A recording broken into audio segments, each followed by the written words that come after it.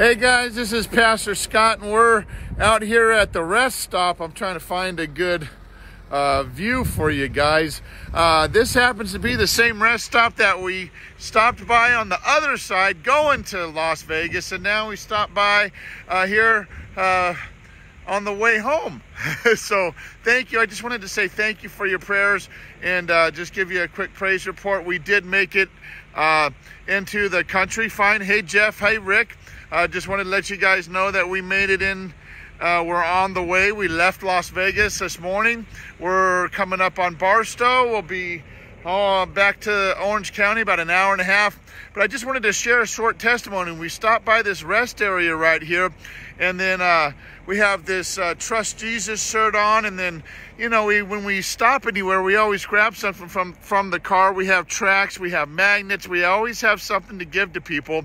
And as I was walking into the rest area, a lady says, "Oh, I love your shirt. Oh, praise God, and just bless you." And then we were coming back, and another lady had stopped me, and her husband had stopped me and my wife, and they said, "I just love your shirt." And I said, "Ma'am, hold on one second. You acknowledge Jesus, and he acknowledges you, and I'd like to give you a gift." So I went into the car and grabbed one of these magnets that we have here, a smaller version of this, and that was the one that I felt led to give. And it so happens that their son had just come back from Afghanistan, or from the service, and he's struggling with a little PST, and they were so blessed that we had that magnet to give to them to support our veterans and our troops.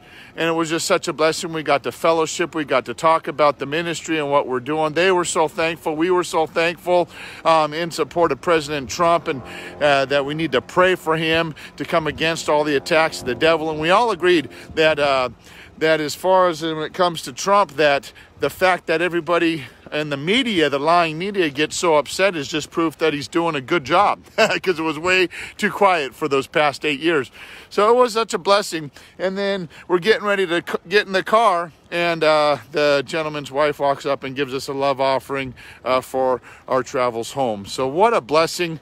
Just a pit stop to go to the restroom, and things are happening because we are open about our faith in Jesus Christ.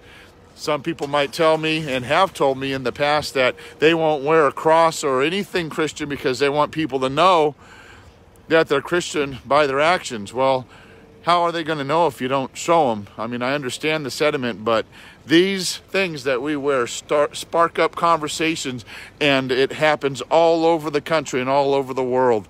And it is an opportunity to stop, have a gospel conversation, and then you'll be amazed at how many people will come up and join you, or the opportunities that are made by being loud and stoked for Jesus. So we love you guys. Keep us in prayer. If you need anything at all, give us a call at 1-855-70-JESUS. We'll be home in about an hour and a half.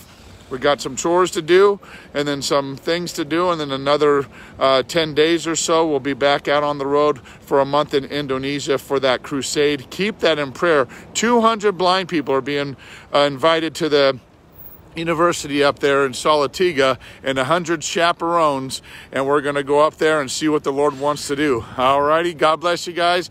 Back on the road. We love you. Take care.